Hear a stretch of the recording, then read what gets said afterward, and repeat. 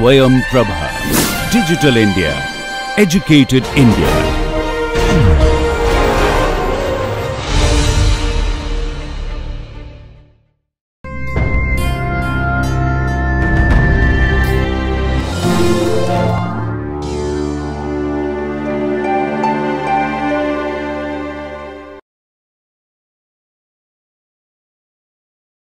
Let's do some problems on quotients and homomorphisms and so on.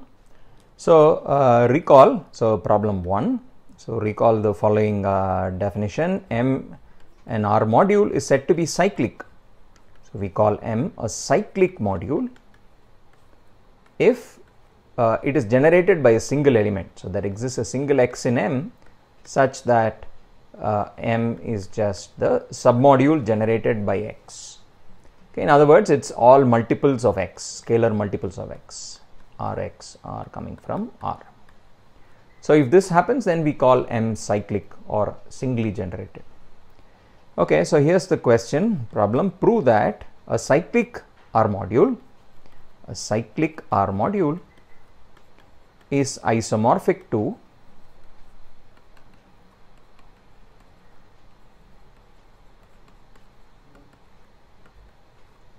a special module R mod I, the quotient module R mod I, where I is a left ideal, where I is some left ideal.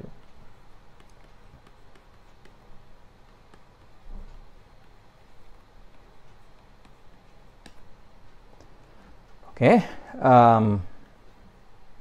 let's prove this proof. So firstly, let's ensure we understand the definitions here. Recall that if you have a left ideal of R, then you can think of it. So firstly, R can be thought of as a left module over itself.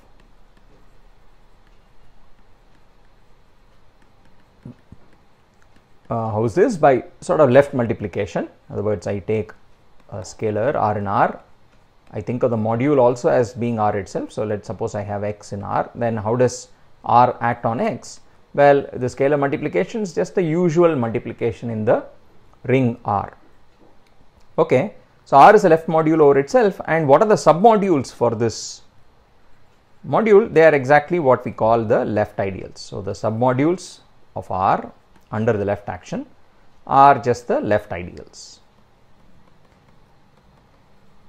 Okay, left ideals just mean they are a additive subgroup, and if you multiply them on the left by any element of the ring, then it still belongs to the same left ideal.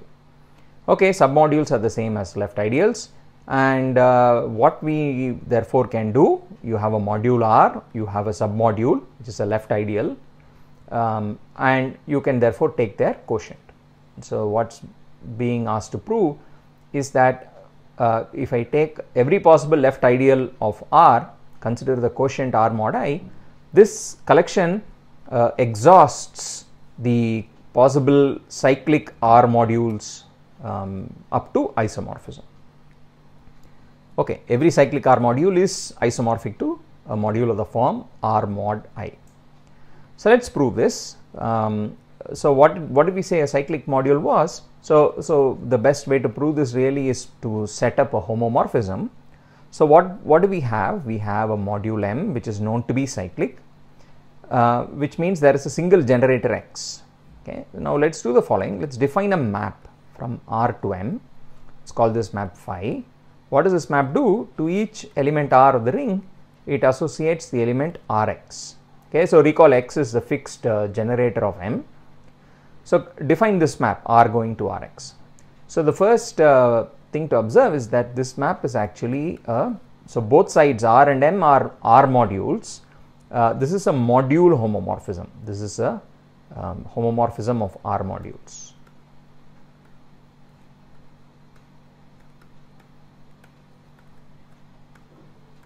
Okay, let's verify the properties. We need to check on the one hand that if I take a sum of two elements on the left, well, what does that give me? It is R plus X times X. But the fact that M is an R module means I have this distributive property, it's Rx plus Sx, and therefore that is just phi R plus phi S. Okay, so that's one.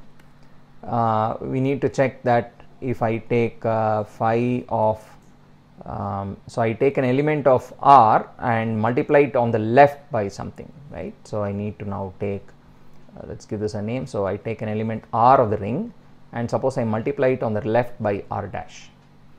Okay, so I want this answer to be, so let's write down what we want. So this is the second property of being a module homomorphism, that if I hit a module element on the left by R dash, the R dash should be, I should be able to pull it out. Okay, I want this to be true for all R dash and R. Okay, this is slightly confusing because the ring is also a module now in this case over itself, but you should convince yourself that this is exactly the second axiom of a homomorphism. Okay, now let's check that this is true. So phi of R dash R, so let's compute the left hand side. So what is this? By definition, this is R dash R acting on X. Now let's do the right hand side. This is R dash acting on phi of R is Rx. Okay, but observe that these two are actually equal to each other because of the module axiom, because M is a R module, because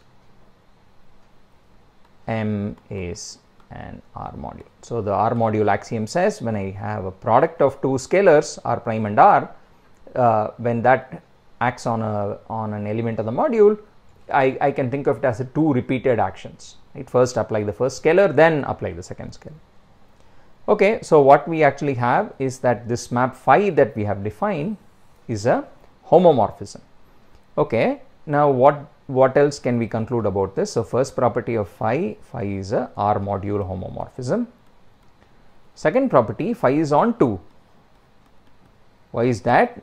Because M was given to be cyclic. We were given this property, right, that every element of M is of the form R times X for some R. X is the fixed element, remember. Okay, so the fact that, so this is since M is cyclic.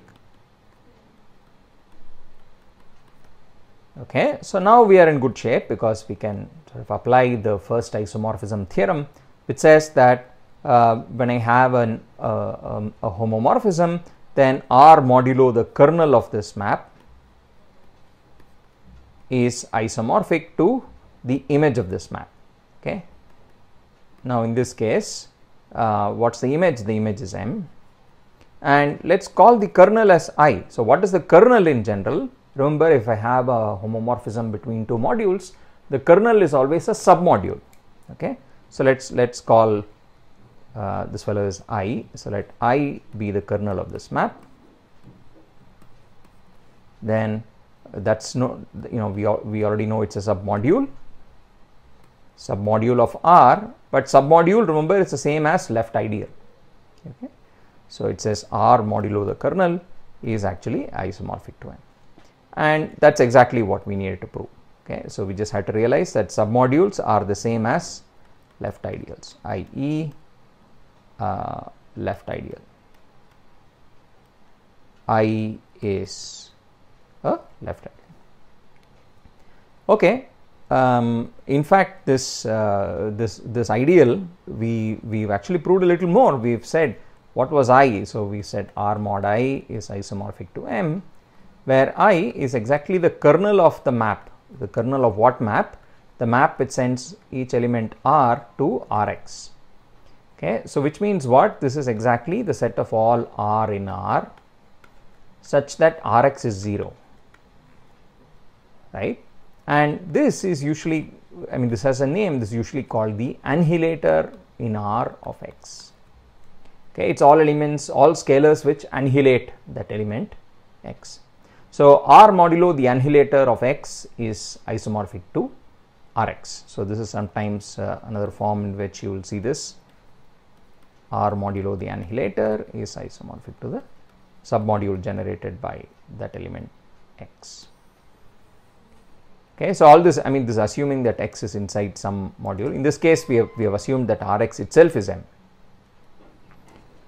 Okay, so let's move on to the second problem. So again is about quotients and submodules. In fact, it's about submodules of quotients. So here's the problem, broadly speaking.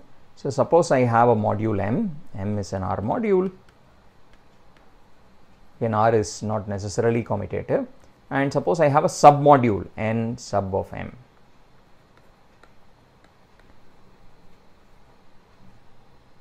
Okay, so recall that means that I have the quotient M mod N, and in fact I have a quotient map from M to M mod N. Okay, so this double arrow just means that this map is surjection, it's a surjection. So what does this map do? It takes each element x of M and maps it to the coset x plus M. Okay, so this is the this map is it's an R module homomorphism. It's a surjection.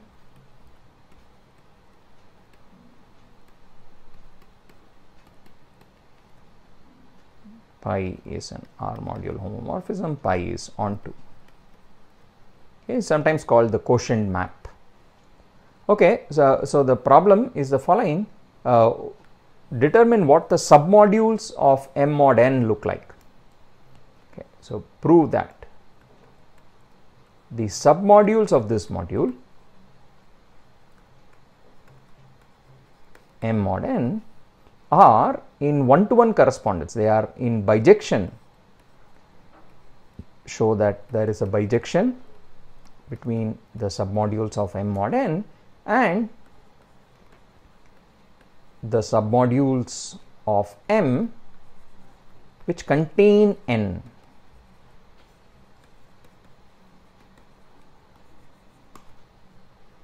Okay, so sometimes it's nice to draw a picture. So I have M, the ambient module, I have N, the submodule, and what we are saying here is that to understand the quotient M mod N, or understand the submodules of the quotient, it is the same as understanding what are the submodules of M which lie between M and N. So these P's, you know, there could be several of them, these different submodules which lie between M and N, to each of them there corresponds a submodule of M mod N. Okay, so this is an equivalent way of thinking about submodules of the quotient. Okay, so let's just set up the bijection itself. So proving it is easy. So let me just tell you what the bijection is here. So here's the bijection. So on one side, let's write down the submodules of M mod N, and on the other side, let's take the collection of all submodules of M which contain N. Okay, so I want to establish a bijection between these two. So I'll give you maps in both directions.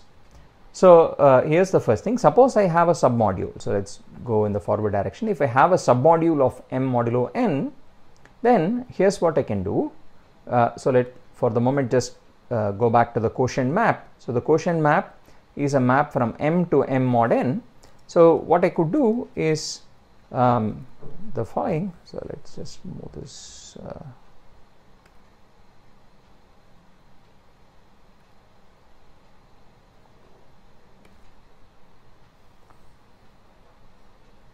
Okay, let's move this down. Now look at the submodule here. So let's take. So suppose I have a submodule of M mod N. Okay, so that's something which lives on this side. B is a sub of M by N.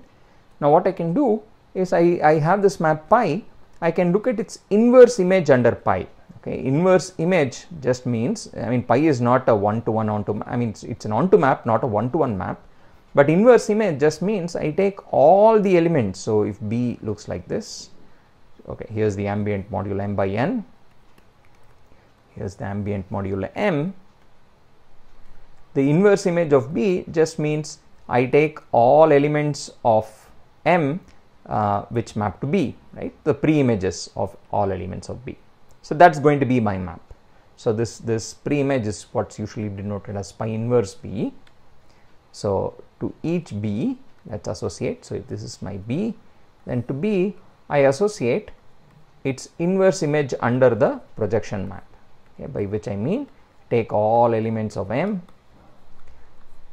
such that pi of x belongs to B. Okay, it's easy to check that this is a submodule of M, and it contains N necessarily, because observe that B is a submodule of M mod N, so B must have the 0 element of M mod N. Okay, so the first observation to make here is that this map is well defined. So let's just record this somewhere. So observe the inverse image of B is a submodule of M. That's easy to check. I believe that for you to verify. But the key property that we need is, because B contains the 0 element, the pre-image of the 0 element, which is, well, what's the pre-image of the 0 element? It's all elements of M whose cosets give you the 0 coset, and that's of course N by definition. Okay, so the inverse image of the 0 coset is N, so N is certainly contained in every pi inverse B.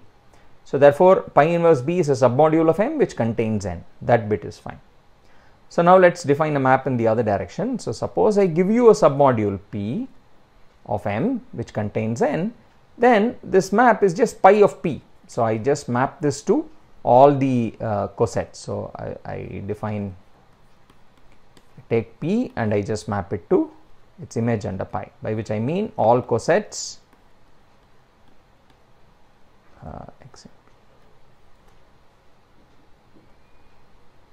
okay. So these are the two maps, and I claim that these two maps are inverses of each other, that they give you the bijection that you want. Okay, or equivalently you could say that you can take any one of the two maps, let's say the red map, and show that it is a 1-to-1 and onto. Okay, so I mean the verification itself is very easy, and I hope you can do it. So let me just do one of them. So let's check, for example, that the red map is 1-to-1. So I claim that. So I mean, here's one way of proceeding. You prove that this red map is both 1-to-1 and onto. Show both its properties. So let's check that this map is 1-to-1 or onto, whichever is. So let me do one of them. Let me show it's 1-to-1. Maybe you can show it's onto. Okay, so to show it's 1-to-1, what do we need? I need to take two different elements, B1 and B2, two submodules of M mod N, and show if they are distinct. I need to show that their images are distinct. So if take two fellows, B1 and B2, so let's write it like this. I take B1 and B2, which are two different submodules of M mod N, and then I claim that their images are also distinct. So look at pi inverse B1, pi inverse B2. The claim is that pi inverse B1 is also not the same as pi inverse B2, and in fact this is just a trivial fact about, I mean, we don't really need the fact that pi is a homomorphism or anything. It's just a fact about set maps between sets.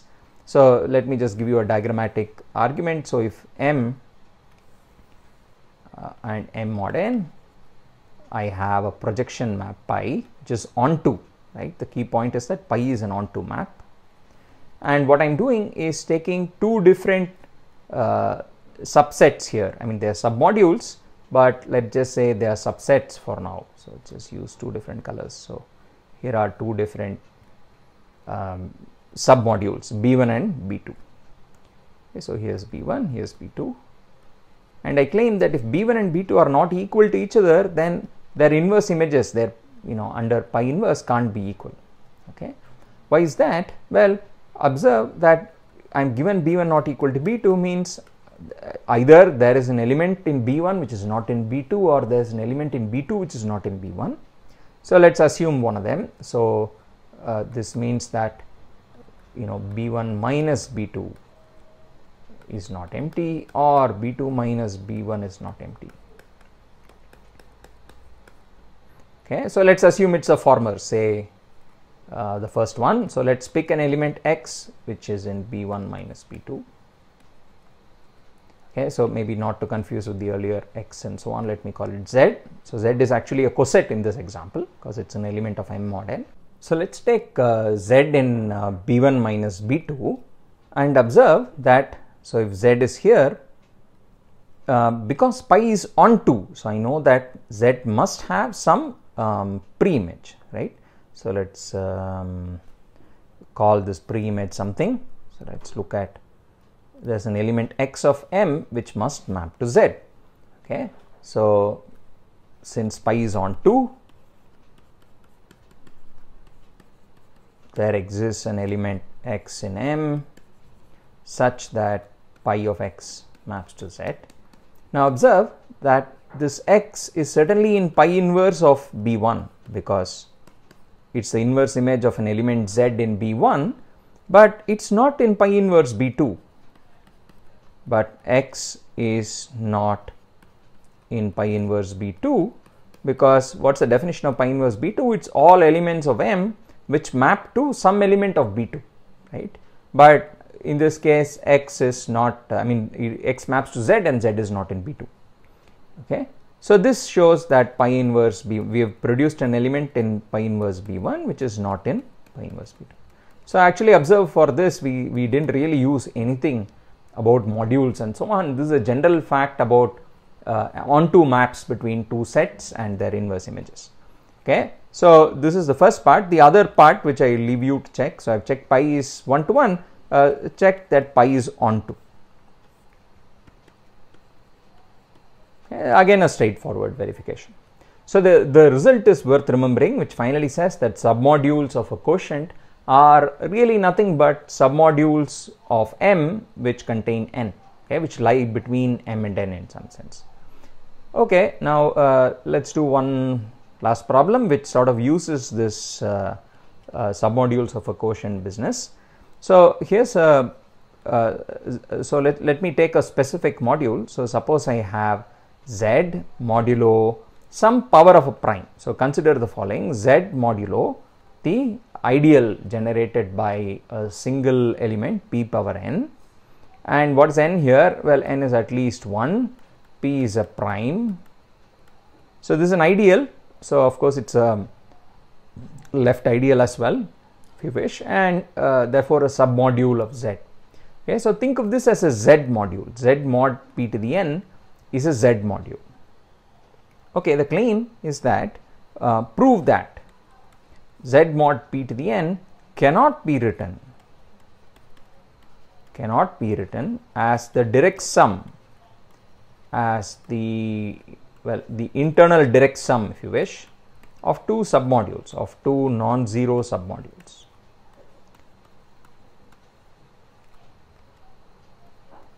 So everything here is a submodule, module over z, so two non-zero z submodules. Okay, so in some sense it says you cannot split it into the direct sum of two submodules, okay, with both non-zero. So let's prove this. So first observation is that what we are dealing with is really a quotient module. It's z modulo something. So it fits into the framework of the previous problem. So let's call this M, let's call this N. They're both z modules. N is a submodule of M. And what we are trying to do is to understand whether we can decompose this guy into a direct sum of two submodules, right? I want to see whether I can do this or not. Okay, to do this I need to understand what are the possible submodules B1 and B2, right? What do submodules of my quotient look like? If I can figure that out first, then I can then try and prove that you can never decompose in this way. So the first step is to understand the submodules of M mod n. And recall, by the previous problem we know what submodules of M mod n look like. Submodules of M mod n are really in bijection. You can think of them as being in bijection with submodules of M. Okay, M in this case is z containing n, and n in this case is the ideal p power n or the submodule p power n. Okay, Okay, now let's understand the right hand side. What do submodules of Z look like? So recall, submodules of Z are really the ideals or the left ideals of Z. So what is a typical submodule? Well, Z, remember, is a PID, therefore all ideals are singly generated. So the submodules of Z are exactly the ideals generated by just a single integer D. Okay, so any submodule looks like this, and we want to know when does this submodule contain the submodule P power n. Okay, now containment is again very easy to figure out for ideals in Z, as we have seen before. So if I have an ideal A, it contains B, that's the same as saying that one of them divides the other, right? So which divides which? Well, if A contains B, then A divides B. Okay, so this is for integers A and B. Okay, so what does that mean? So in our case, therefore, I should say, so I had D contains P power n, means that D has to divide P power n. And we assume that, well, P is a prime, and so if I have a prime power, therefore a divisor of a prime power has very few choices really. What can it look like? It's again a prime power, P power m, where the power m is a number between 0 and n. Okay, so we have already understood quite a bit what are the submodules of Z modulo P to the n. They are just the submodules. So on this side it's Z modulo P to the n. The submodules are exactly submodules of the form P power m. You know, they're in bijection, if you wish, with submodules of the form P power n. Okay, so let's just write down that final conclusion. So the submodules of Z modulo P power n are therefore exactly, what are they? They are all the submodules. They are the following form. So take P power m and look at its quotient. Okay, where m. So what is this? Another notation for this is what we used earlier, pi of P power m. Okay, where pi is the projection map from Z to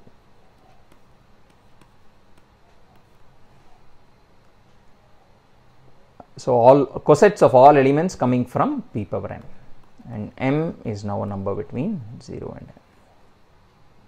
So the submodules look exactly like this. Okay, now here's the interesting observation.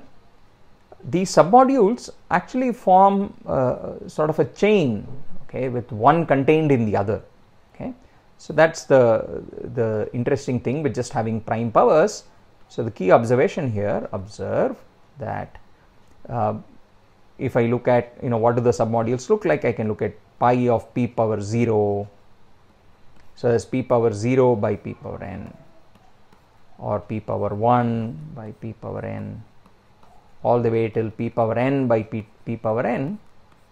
This is just the trivial submodule of the quotient, if you wish, and they're all contained one in the other in this way.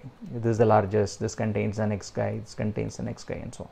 So on this side is the 0 submodule, and on this side this is the whole. P power 0 is just Z, so this is Z mod P power n. Okay, so observe that all the submodules behave in the following way. Okay, the quotient module Z mod Pn has the 0 module and the full module. They are of course submodules, but every other submodule occurs as part of a chain which goes from the bottom to the top. Okay, in particular what it says is that these B1s and B2s that I am looking for, right? So I'm trying to say, can I write this as some B1 directs some B2? Well, B1 and B2 but must both occur somewhere in this chain, right? If I could write it as B1 and B2, B1 must be one of them, B2 must be, you know, another, both occurring inside this chain. But observe, that will mean that either B1 is contained in B2 or B2 is contained in B1, right? They both occur as part of this chain somewhere. So if B1 and B2 are any two non-zero submodules, if B1, B2 are non-zero submodules,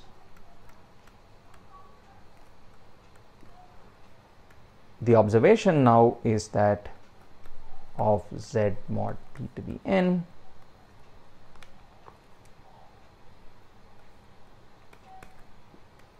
then the observation is that either b1 is inside b2 or b2 is inside b1.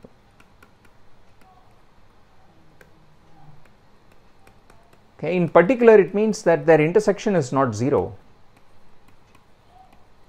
because the intersection is one of them, it's either b1 or b2, whichever is smaller, right? And I have assumed I have two non-zero submodules. So what does that mean? It means that these two guys are not independent, in the sense that remember, to say that the whole thing is a direct sum of these two, what I need is that their intersection must be 0, right? And their sum must give me the whole module.